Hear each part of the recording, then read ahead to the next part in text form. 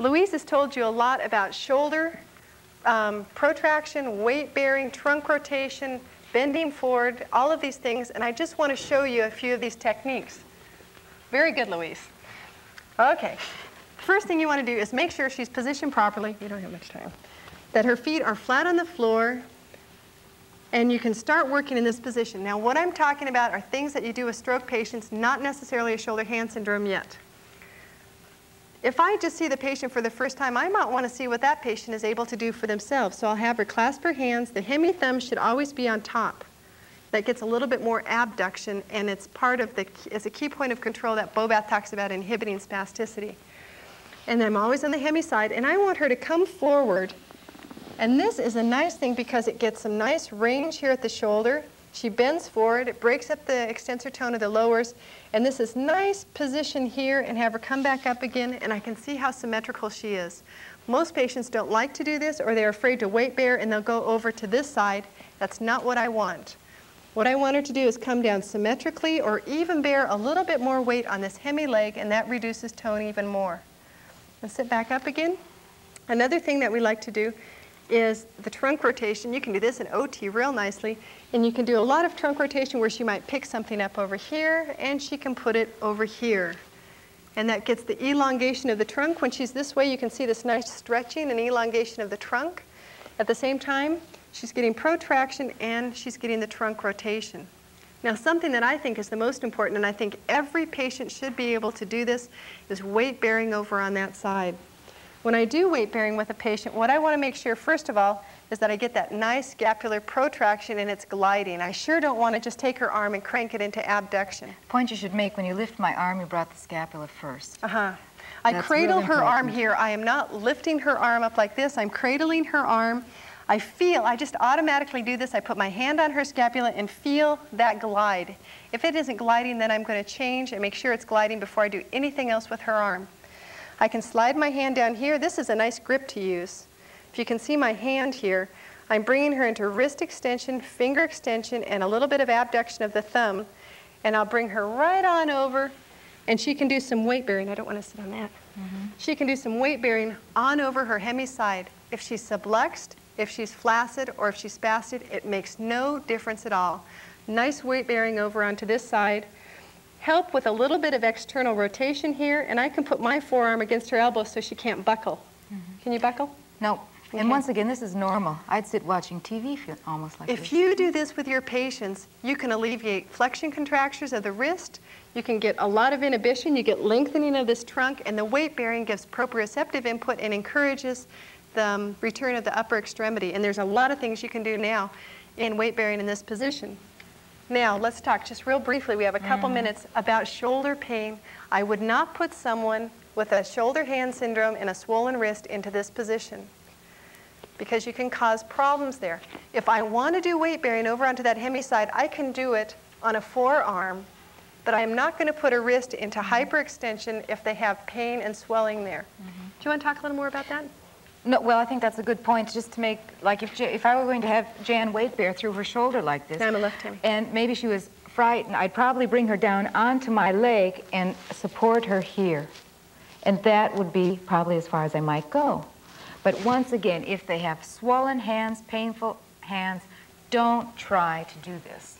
This is bad. Now, one question I get a lot is if they're not able to come into full extension and it's just a pulling pain here, like the first time you touch your toes, it hurts behind your knees, start off a little bit from the edge. And then you don't have as much full extension of the wrist and fingers. And then you can slowly and gradually work back up again. One thing to remember, patients who have painful shoulders, Jan's already talked about this, you come in and our first reflex is to look at their arm, and then you go back. No, don't touch it. And that's a good point. You shouldn't touch it. Do these things where the patient is doing it for himself.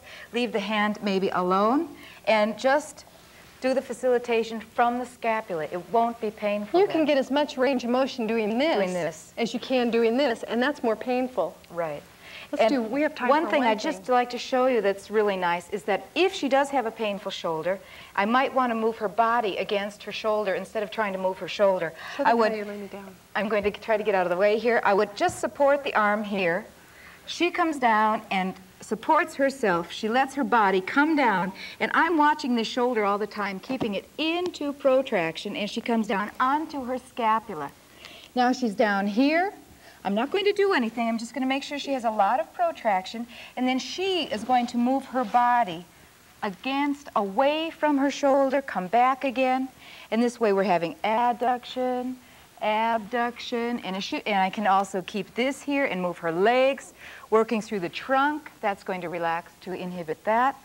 And when I feel it releasing, I can start slowly bringing the arm into more flexion if I want. Tell them it fools the patient. And the patient doesn't realize what they're doing, and that's also sometimes very helpful. Coming up to sitting again, bend their knees. I'm going to support this arm and not let anything happen and bring her back up into sitting and down. Okay, and that's just a short review of what we might do with a patient with shoulder hand syndrome. Prevention is the best thing you can do. Right. Thanks. Okay. Susan? Thank you both for a lot of good information. At this point, I think it might be helpful again to refer you to your teleconference information packets. If you look at page 2, the table of contents, you'll notice that our next content area is adaptive equipment. Following that, we'll once again open our phone lines and take your questions about the shoulder and about adaptive equipment. So if you have any questions, you might want to forward them to your site coordinator as soon as you can.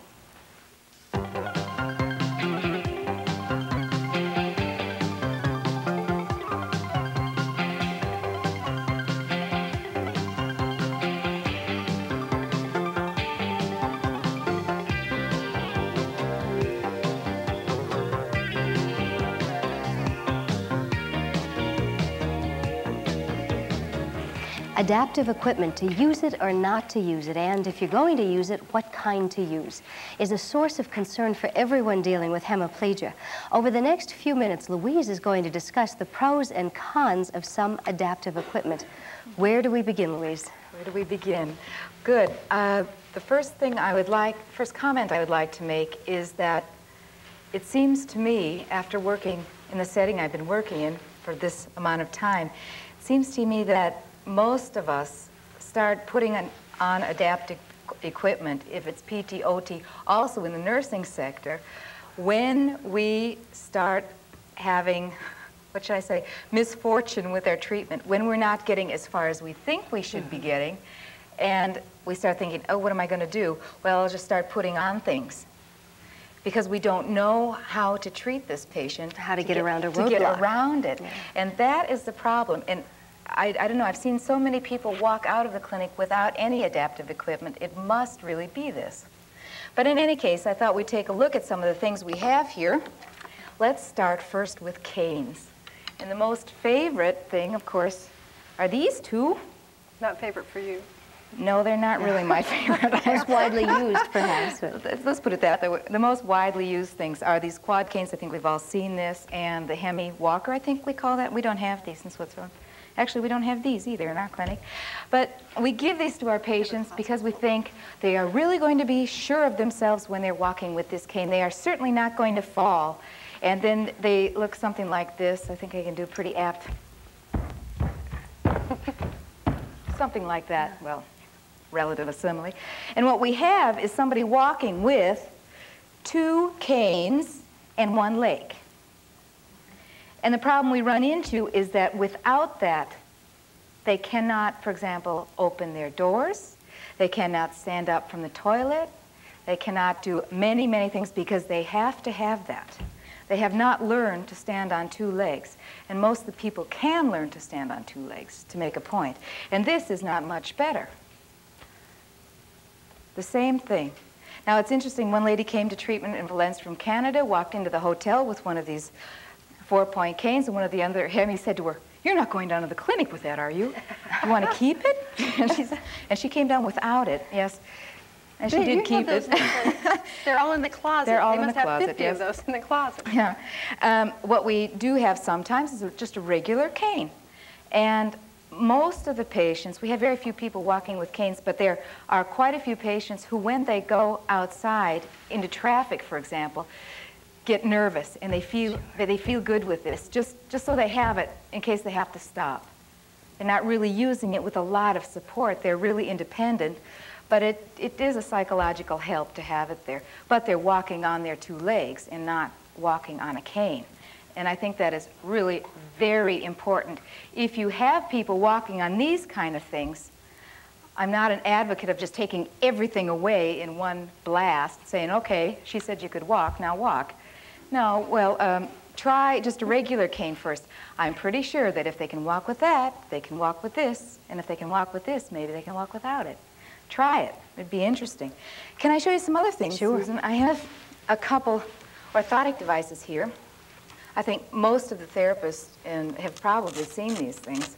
This thing, orthotic device, is a plastic, I think you call it AFO. I'm not really familiar with the terminology anymore. And I've had people come in with these kind of braces too. And what we see here is that usually you have to think, why are you putting something like this on a patient's foot? What exactly is it? Do they have a drop foot? Do they have a spastic foot? Are they hyperextending at the knee? Why are you putting that on there? And then you have to think to yourself, is that really where the problem lies first? And if you think it is, good, that may be, but then discover why. Now something like this, if the problem is a drop foot, yeah, I'm sure. But if the problem is really spasticity into plantar flexion and inversion, supination, I don't think that will hold it. And there's all this information back there. There's enough play in this that the patient can go into the extensor synergy and push against it and always be getting the information to stay in the synergy. It's hard for them to weight bear and to inhibit themselves with something like this. We have another type of orthotic device here. It's actually a double upright. It's a double Clensac joint. And this is a traditional piece of orthotics. And this thing is heavy. Do you want to hold that? Sure. one? See. How do you Try like walking that? with one of those sometimes. Yeah, it really is. It really is. See if you Is can that walk true? normally. Yeah, and these are steel bars. This will not bend, I'm sure. I could not bend this. And what do I need something like that for? Do we have really someone who is that spastic that needs these steel bars? And another thing, if they are really spastic, they're going to be turning in the shoe. The foot will be turning in the shoe. And what you'll see is this straight and the whole shoe twisted, because this is not taking care of the problem. And if it's only a minimal amount of spasticity, something like this is really heavy that's not necessary. But it is traditional. Good. Now, I brought with me from, well, I didn't bring this with me. I have to thank the orthotic department in Harmerville. They made a so-called Valenzer brace for me for this conference. And this is the type of orthotic device we do use in Valence when we have someone who is very, very spastic. That means that I've tried to control the spasticity from the pelvis, I've tried to inhibit it, and no matter what I do, as soon as they come into the swing phase, the foot turns, and it's dangerous. And they are perhaps almost going over onto the lateral malleolus, and I don't want that to happen, of course. So I'll give them this brace. This is just a medial bar with a single Clensac joint. You can set it however you want. And the main thing here is a lateral T-strap that is holding the foot in the shoe in a neutral position. We just have it here with a peg. You can do it with, Hold it still and show it. just a minute, I'll try to get that like this. Like, this is just a peg holding the T-strap. It looks like this and like that. And the thing about this shoe that's important too, if I just can say, don't have rubber-soled shoes or anything that'll stick on the floor and cause your patient to trip. Leather is the best, and a good solid shoe you have to have in any case. That's a nice story. So you're not saying never use adaptive equipment. No. What you're saying is use it, but use it judiciously and Have only a- when it's As a really... last resort. Have a reason for it. You have tried every other kind of treatment you can do, and you just are not making it, and then you go to adaptive equipment. Something I'd like to show you just really quickly is something we use instead of making orthotic devices right away. We will wrap up a person's foot, and this is so easy. A lot of times a therapist will say to us, well, what if we just need it for a short amount of time? He can't walk, he's going home, but he still has toe drop. and you have the feeling in 3 or 4 weeks that this is not going to be a problem, but you've just ordered a $300 or $400 piece of equipment. Yeah. This is something you can do that's real nice Yeah. and temporary. This is really temporary, and this is over the shoe. This is not inside the shoe. It's a regular circle 8 bandage. And or wrap up. What I'll do is I'd normally be sitting in front, and I'll inhibit her foot to full dorsal extension in neutral. Now, I'm going to start over the top and just hook it in a minute. And every time I'm going to pull up on the little toe, up and around, and go down and under, and pull up on the little toe. And by the time I get done with this, she is going to have a very, very stable foot. She will not be able to go over on the lateral malleolus, and she can walk around with this. That keeps me everted and my toes up, and it really does help. And you don't need it for a long period of time. And I'll just clip it, and I'll let her practice walking with this. And I'll practice walking with this. But you put it over the shoe and give it a big tug. Yeah. It has to be very snug. If it's too loose, it'll just fall. It's not going to do you any good, sure. No.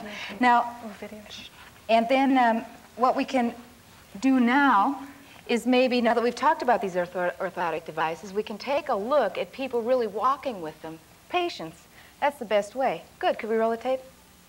Now we see one of our patients with a quad cane and an orthotic device. Now let's take a look at this man and see where the problem is lying. You see, he's having trouble with his swing phase. Now look at that. First of all, he's sticking a little bit, and he's sticking his hip into retraction, trying to get the leg through. I'm sure this is not the lightest thing for him to swing. Now she's making the turn. Now watch the start again. First of all, always start with stance phase on the hemi leg when you're going to do gait, because it'll inhibit spasticity. Oops, now he can't get through. But he can't get through. It's not because of his foot. It's because his hip is staying up in retraction and extension.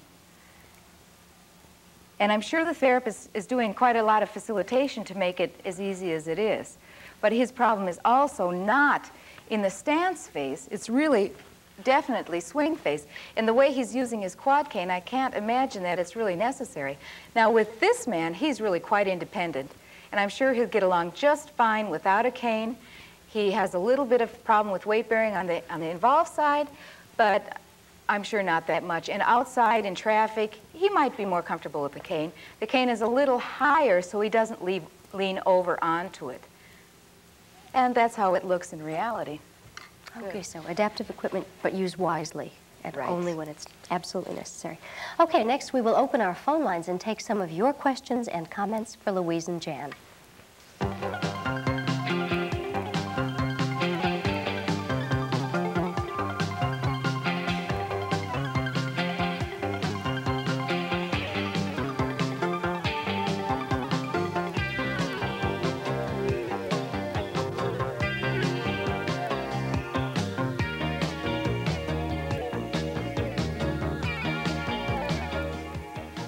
We're going to take a phone call in just about 1 second, but first I want to ask you a quick question. Where do we go to learn more about the Bobath approach? As you said, 4 hours is tremendously helpful. It's a real basis, but where do we go for more? Jan? Harmerville offers courses in Bobath techniques for occupational and physical therapists. The other thing that would probably be, if you weren't in the, where you're able to get to Harmerville, is there are courses that are offered all over the United States. Not in great frequency, but there are courses offered for Bobath techniques with adult hemiplegia. And probably if you looked through your professional journals, you would see those being advertised. Okay, fine. Thanks. All right, let's take our first phone call. Hi, you're on the air. Where are you calling from? Cincinnati. Welcome to the teleconference. Go ahead. I'm a therapist that just recently completed the first 2 weeks of the Bobath course. And our department has been using the technique since I came back, and I'm most frustrated with the techniques with ambulation. We have an acute setting, and so we're required to get our patients ambulatory as soon as possible. Most problems I've been having is trying to get knee extension without hyperextension of the involved leg during weight bearing while stepping with the sound side. The patient doesn't seem to be able to isolate his knees. I've also been working on the same technique in a static position or a simulated gait. Do you have any suggestions of any other techniques I can try? I've been using all of the inhibition techniques for inhibiting the compensatory patterns. But I really found that this is very difficult for the patient. Yeah, that's a big problem, especially when they're very hypotone. There's not much muscle tone in the leg, and there you need all your facilitation techniques. You have to learn this, but heel stomping and quadriceps, tapping and standing, but when you're standing and walking, you have to support that leg.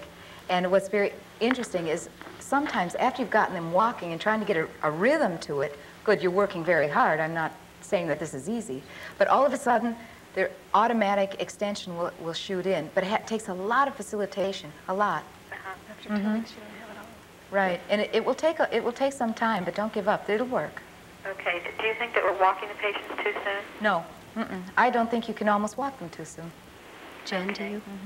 Yeah. The only other thing I want to add to that, not so much with ambulation, is it is frustrating because you can't get everything in 2 weeks. You try the things that you've learned, but the bigger your bag of tricks, the more chance you have of getting the right thing in there. So it comes with experience and with coursework. Yeah. Okay. Thank you very much. Good luck with your work. Let's take another call. Hi, you're on the air. Where are you calling from? From Kansas City. Welcome to the teleconference. Go ahead. We'd like to know a little bit more about the techniques you use when you have a flaccid extremity. Okay. Who would like to handle that? Okay. Louise? Well, just as I said, the flaccid leg, the flaccid upper extremity, I work quite a bit first of all, I work in supine. I'll do a lot of, for example, elevation of the arm, a lot of facilitation techniques, a lot of tapping, this kind of thing. I will use weight bearing. That really helps to get the flaccid arm going. As I say, it's really facilitation again, a lot. In different positions. Don't just put the patient into supine and just work in that position. A lot of sitting, a lot of balance reactions. You'll all of a sudden have muscle tone coming into the arm. I would say just try facilitation again. Okay, thanks for your question. Should we take another call? Okay, hi, you're on the air. Where are you calling from? I'm from New York City. Welcome to the teleconference. Go ahead. My question is, I'm also working at an acute care hospital, and again, the first goal is really there is to try to get the patient up and ambulatory. Sure. And one thing that I see therapists doing a lot are using knee braces as well. I was wondering if you had any comment on that. Knee braces. I must say that sometimes when the leg is really very flaccid and I want to get them standing and work on balance reactions or just on weight bearing, that sometimes I will make a dorsal splint to stand on to help me with weight bearing because I just don't have enough hands and knees and everything to take care of everything at one time. I will keep the leg straight that I can work on weight shifts. I will do that, but it's not as a rule. It's just as a help for me at that time. Yeah. What to do? But I was always trying to think that, going along the normal motor development sequence, and like you're having people trying to stand up before they can even sit, almost before their sitting balance is good. I'm just wondering if that, like I said, it's the acute care setting that's really pushing towards the ambulation and utilization review, et cetera. Well, that was something that I have to answer, though, because before I went to Switzerland, I thought the same thing. I thought, they're pushing him too fast or whatever. What we found is that when you get a patient upright, the world makes more sense to him, and you get more things coming out of the patient. When you get them upright, it really does seem to progress the patient along faster. The other thing we have to be a little bit careful of is we do talk about normal development, but we're not expecting an adult hemiplegic patient to follow that they can crawl before they kneel, before they stand, before they walk, that sort of thing, because it isn't a pure developmental sequence when we're talking about adult hemiplegia. Okay, does that answer your question? Yes, it does. Thank you very much. Thanks for your call. Let's take another one. Hi, you're on the air. Where are you calling from? Columbus, Ohio. Welcome to the teleconference. Go ahead. Okay, you've already addressed this question, I believe, but it is, do you suggest any special techniques to facilitate normal swing phase and gait, or does this improve with your techniques, which you've already shown us? Someone also had talked about gait already, and gait is difficult to learn because we just don't know the normal that well. But the normal swing phase, I'll just try to explain it really quickly, is almost a total facilitation from the pelvis. When the heel comes off the floor, your hands should be guiding the patient's pelvis down and under, and you'll feel yourself, as you do that, the knee will come forward, and that's exactly what you want. Facilitated from the pelvis, down and forward. Try it on your colleagues. It's interesting. Okay, let's take another call. Hi, you're on the air. Where are you calling from? From Aberdeen, South Dakota. Welcome to the teleconference. Go ahead. Thank you. Go ahead with your question. Please explain the proper transfer from a wheelchair of an adult hemiplegic patient into and out of an automobile. And would you suggest using the front or the back seat? Thank you. Well, Little thinking going on up here. The principles are the same, except that you can't always obviously transfer to the hemi side. I mean, depending if you have to get them in the front seat of the car. If they're left hemi, they're going towards their weak side. If they're right hemi, they're not going to be getting on the driver's seat, right? You have a height problem there too, very probably, don't you? Because the seat of a car is, unless it's a sports car, is almost invariably going to be higher than the seat of a actually, wheelchair. that's not the problem. It's usually the space problem. You're so trying to get into a small area. But I must say, if there's a problem, I usually try to go into the front seat. The other thing is, and come forward, exactly as Jan said. The transfer that Louise showed, the moderate assist, where you get the patient down and you're having your hands on their scapula, seems to make a difference because you can swing their hips quite a bit if you have control over the scapula in their back. And you can bring them forward, swing them around, and get them to come into the car that way. And you recommend the front seat rather than the... Well, just the door opens wider. The door opens farther. Okay. Let's take a question from our studio audience. This time, hi, go ahead. I'm a physician, and now that you got your patient in the car, let's suppose they went to a supermarket and, although they shouldn't, fell over a banana peel.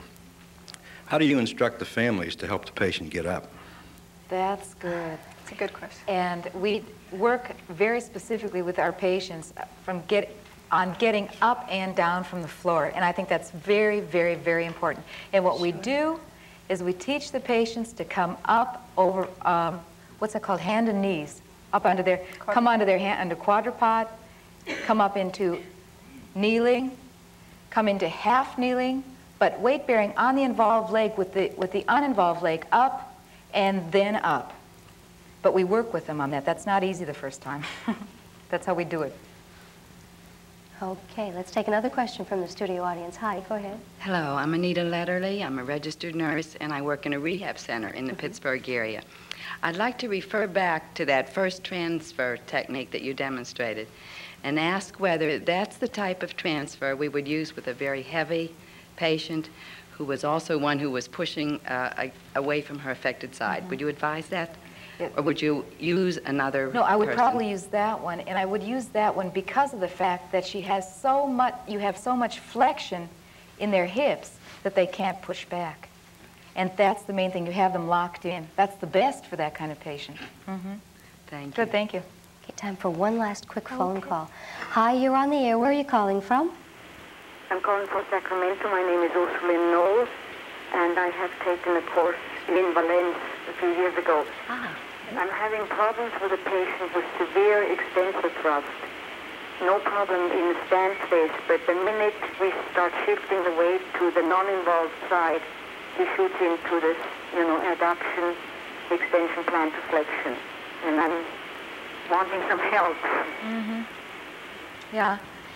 What I would suggest there is what we do very often with this kind of patient. First of all, the control has to be from the pelvis again, because that's where it's starting. If the pelvis is inhibited, the rest of the leg will follow suit. But often with the extensor thrust, you can try, I don't know if your patient's ready for this, but stairs, because that's an automatic thing. You're used to going up and down stairs. You know what that means, and you can teach them to let go of that leg without the plantar information. Stops the extensor thrust. Okay, thank you for your call. In fact, thanks for all of your calls. We are fast running out of time, but before we close, I would like to ask Jan and Louise one last question. In just 30 seconds or so, if you could sum up what you feel is the most important message that our audience could take home with them today, just what would that message be? Jan, can we start with you?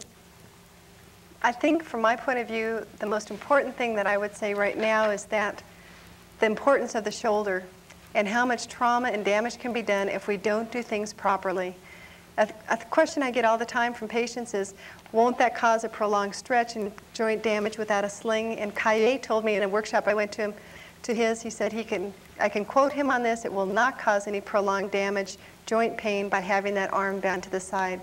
And just to make sure that we prevent it from happening and that we really look carefully at the hemiplegic shoulder. Okay, Louise, how about you? I guess what I'd like to say is that I know we can improve the quality of our patient's life. I know that it's possible for them to be much more independent than they are right now and to be more normal. And I know we can achieve this also through a team concept with all of us working together to reach the same goals, and that the patient is the main person involved here and that we're the team working for him. And I think that's it. Okay, memorable, strong statements. Right. In closing, I would like to thank our studio audience for joining us today, as well as our audience members at the viewing sites across the country. We're glad you've been with us. And I especially want to thank our presenters, Jan Davis and Louise Lipitz, for sharing their expertise with us. A few quick notes before we sign off. First, inside your teleconference information packet, you will find an evaluation form. We would very much appreciate it if, before you leave your site, you would take a minute to fill out the form and give it to your site coordinator. The information that you give us on the forms will guide us as we prepare future teleconferences like this one. And speaking of future programs, the Harmarville Rehabilitation Center will be broadcasting another teleconference later this year on June 4th. Its topic will be manual therapy of the back. Techniques, concerns, and issues involving back therapy will be addressed by a panel of experts, including such noted names as Sandy Burkhart, Renee Kaye, and Freddie Carlton-Bourne. Finally, if you or someone you know is interested in receiving a videotaped copy of today's program, you can contact the Educational Resources Division at the Harmarville Rehabilitation Center. The phone number there is area 412-828-1300, extension 533. That's area code 412-828-1300, extension 533. Once again, from everybody here in the studio at Pittsburgh and at the Harmarville Rehabilitation Center, thank you for your participation today. Goodbye.